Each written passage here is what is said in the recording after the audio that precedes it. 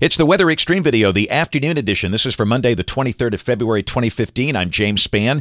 Active winter weather, a can of worms. We've got an impact event tonight, possibly a high-impact event Wednesday with snow. Let's go. A lot of things to talk about. We'll try and answer all of your questions. This is the Chehaw State Park Skycam this afternoon. Nice and quiet. The sun has popped out in a few spots. Temperatures are up in the 40s. We wonder what that scene will look like maybe Wednesday night or Thursday up on the big mountain. That's Alabama's highest mountain south of Anniston. To the west, Little Rock, Arkansas, on ice again with freezing rain and sleet. Just a big mess. And there you go. The northern branch delivering the cold air. Southern branch producing wave after wave of winter weather mischief across the southern states.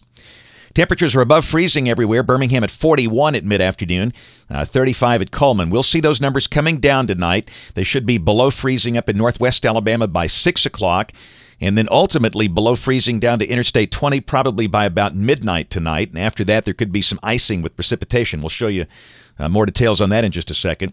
But it's very, very cold up north. St. Louis at 14, Nashville 29, and that air is slowly feeding in here. And with the Gulf low, you know that opens up the door for trouble.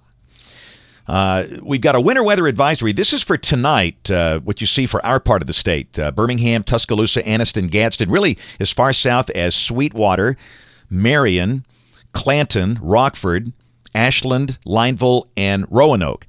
That is for the potential of some light freezing rain late tonight. And again, the problems initially over northwest Alabama, and as the freeze line drops south, the problems could develop more to the south. I'm afraid we're getting so much attention on Wednesday, we're kind of missing this thing tonight. And here's a wider view, and you can see the problems are stretched out all the way from Texas to South Carolina. It's just a big old fat mess. This is a look at the 48-hour probability of snow accumulation greater than 2 inches. And this is basically targeted on Wednesday. And this is coming from the guys at WPC. And you can see the higher percentages centered right over parts of North Alabama. And those are in the 60% range. And I got a lot of things to show you here, so let's go. This is the GFS, the 12Z run, valid tomorrow at noon. This is just kind of a big picture overview. This is about 18,000 feet off the ground. You can see the troughing in the east, the northern branch delivering the cold air, and the southern branch with that very deep upper low that's over Arkansas. Flagstaff, they picked up over 8 inches of snow today up in the high terrain of Arizona. And let's take a look at the HRRR. This is after midnight tonight at 3 a.m. local time. And the freeze line is the red line. It's very close to Birmingham, sitting right over the Birmingham Metro, maybe a smidgen north of Tuscaloosa or Anniston. But again, we've got rain falling at Montgomery, but you see that light freezing rain north of the freeze line. And that could be a problem. This is the NAM tomorrow morning at 7 o'clock, and this is more robust with the moisture. And this is suggesting maybe some pretty decent freezing rain falling. And that's why I'm a little concerned that maybe people are overlooking this thing tomorrow morning. If this verifies, that could really create some pretty significant icy travel problems for Tuscaloosa, Birmingham, and Anniston. The deeper moisture is obviously south of the Tennessee Valley, but that I-20 corridor could see some pretty good icing if indeed this verifies. So again, for tonight, Birmingham, Tuscaloosa, Anniston, the freeze line won't get down there toward midnight. And then early tomorrow morning, if this indeed verifies, there could be some icy travel problems. We have a winter weather advisory.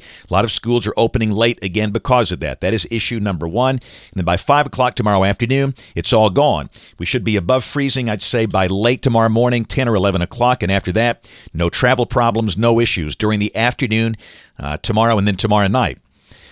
Wednesday, here comes the potential high-impact event of the week. And this is at noon. You can see a surface low is south of the mouth of the Mississippi River with potential for snow on the northern flank of all of that. 7 o'clock Wednesday evening, the surface low is 1,000 millibars south of Panama City Beach. And again, with the cold air in place and the northern flank of that, somebody somewhere should get some pretty good snow. The GFS not as robust as the NAM. This is the NAM at 3 o'clock Wednesday afternoon. The dark blue, that's all snow. And again, there's going to be a deformation axis setting up in there, and somebody will be slammed with a good bit of snow. Where that axis falls, we don't know that. Typically, it's about 30, maybe 40 miles wide. This is the potential snow accumulation coming off the NAM, North American Mesoscale model. And these numbers are on up there. It's got 7 inches for Birmingham, Tuscaloosa 4, Anniston 5, even hinting that around Fayette there could be some 10-inch amounts. And this is a model, not a forecast. The GFS, much more conservative. The global forecast system, it's got snow amounts of 2 inches for Birmingham and Anniston, and not much for Tuscaloosa, at least the city of Tuscaloosa. Got 3 inches down there near the Shelby County Airport. But that really is an outlier. Most of the other models are robust, and you like to take this ensemble approach. This is the short-range ensemble forecast plume viewer, and the mean is what you're looking for. That's that black line, and now the mean is up to over 4 inches, and this is specifically for Birmingham, but we note there are members of the ensemble that bring it to over 10 inches, 2 members now, and you've got several members that are over 6 inches for Birmingham. And that mean line will probably keep on creeping up. But understand, this is Monday. This is an event Wednesday. There is no way we can tell you where the strip of heavier snow will fall. This is coming off the ensemble. I'm sorry, this is off the WPC outlook from the guys at INSEP. This is not a computer model. This is human-generated. And this is the 75th percentile, and they're spitting out 4 inches for Birmingham and Gadsden, 3 for Anniston, 2 for Tuscaloosa. So what does it all mean? This is the public graphic we're showing. Again, this is for Wednesday. It's a classic Gulf of Mexico surface low situation. We're going to say for Tuscaloosa, Birmingham, Anniston, Gadsden, amounts of 2 to 4 inches of snow likely.